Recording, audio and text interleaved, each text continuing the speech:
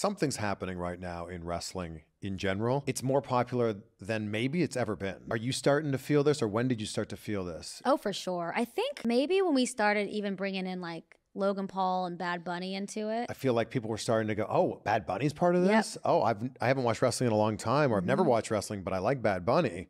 So now I got to start watching. Yep. A lot of eyeballs on what you guys are doing. Like you said, more now than ever. Maybe. Wrestling fans like to go back to like the Attitude Era was the best. People look at things with like rose-colored glasses. Yeah, the Attitude Era was great. This is going to be like the new great. Whatever this new era is called is I think pretty fantastic. Yeah.